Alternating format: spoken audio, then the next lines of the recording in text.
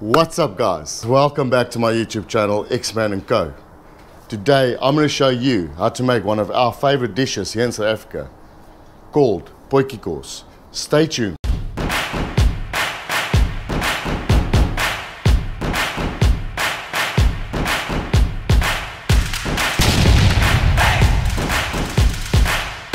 What we have here is a selection of veggies, some patty pans, mushrooms, potatoes, onions to mention a few.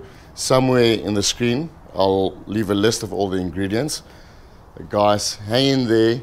Right at the end I'm going to tell you a very interesting fact about the cast iron potjie that some of you might not know.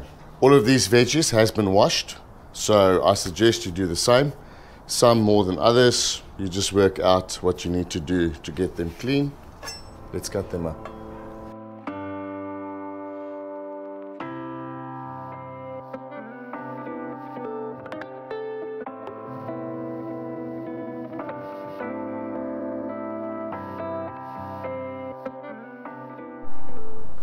I like to brown the oxtail to just sear it and make sure all the juices stay inside before we put it in the potjie.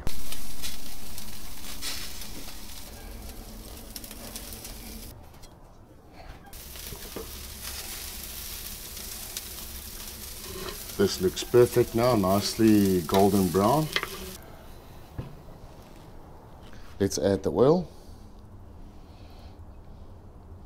I'm quite generous with the oil. This is a number 8 potjie. What's important here is you want to warm up this potjie so we can put the onions in there, braise the onions, then the meat, and then the rest of the veggies after that. So this traditional potjie that we're doing here today, oxtail, that was our choice today. It's a beef cuts. You can do chicken, beef, pork. You can literally do biltong even, which is also very traditional for South Africa. What's important to remember is this potjie needs to simmer the whole time for about 3 hours. So it's slow. So some guys use charcoal, some guys use gas. We use wood. Just feed it slowly. It needs to just sizzle softly. If you hear that sound, we know that's perfect. So we're going to brown that nicely. Then we're going to add the meat, our oxtail.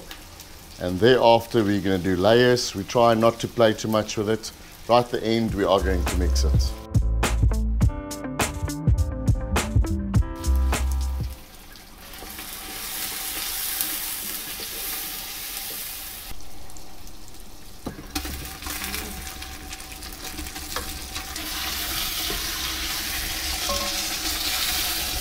You need to hear that sizzling sound.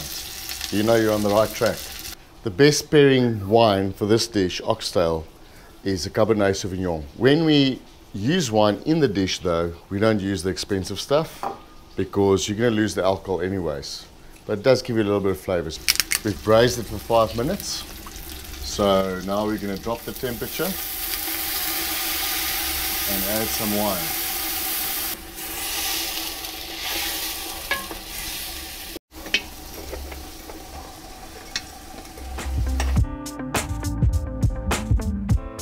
Right guys, it's been about hour 40.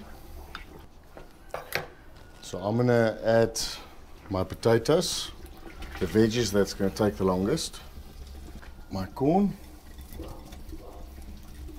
carrots, there we go. So I'm gonna try to lay it like this. There's no real right way, some oaks mix it, some oaks don't. I said to you guys hang around and I'm gonna tell you a nice fact about these cast iron pots. Have a look here, if you look closely. 1, 2, 3, 4 rings. So each pot's got rings and then also a number on top. So what that means, you multiply the amount of rings you have with the size pot you have, that'll tell you how many servings this pot can provide, if obviously all the way to the top ring.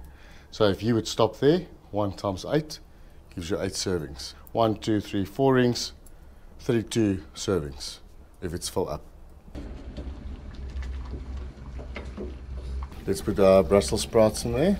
There you go. Right guys, it's been 2.5 hours. We're going to add our last few vegetables. Baby marrows, mushrooms. So I think there's about 20 minutes left max. We're gonna let that simmer. We're gonna make a little bit of an oxtail soup, a powder with water. Mix that, throw it in there, give it another 3 minutes, and then enjoy this potjie. Right, let's get some rice here. You could have samp, you could have maize meal, whatever you decide to have. We like to have rice with our potjie. It's very traditional for South Africans.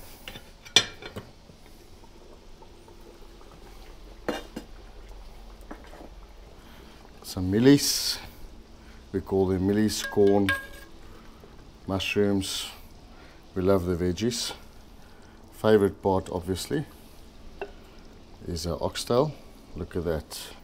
Yes, a little bit of sauce, eh? Look at that. Most important part, obviously, is tasting this bad boy.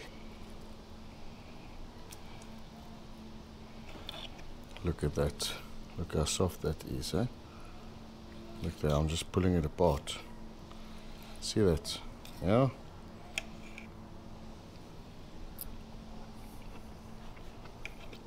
Should try this. There you go, boys. I think one of my subs, Marie, Casper Marie, this was your request. There you go. Cheers, buddy.